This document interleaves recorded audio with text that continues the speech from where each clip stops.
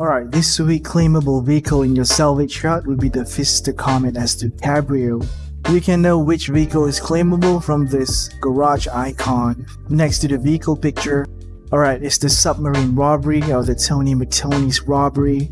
And this week we got the Las Venturas plate, which is really awesome. We got the car now, we're gonna bring it back to our salvage yard.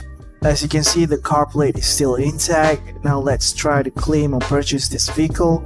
Go to the door right here, interact with it, and then there's a claim button. Let's claim it. Do you wish to claim the Document S2 Cabrio as your personal vehicle for a fee of $10,000? Seriously?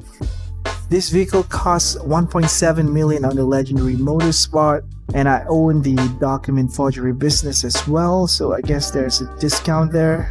I will let you guys know in the pinned comment below on the discounted price. I'll do it another run without the Document Forgery Business. Alright, let's claim this vehicle and store it in your garage. You can call mechanic and immediately get your brand new vehicle.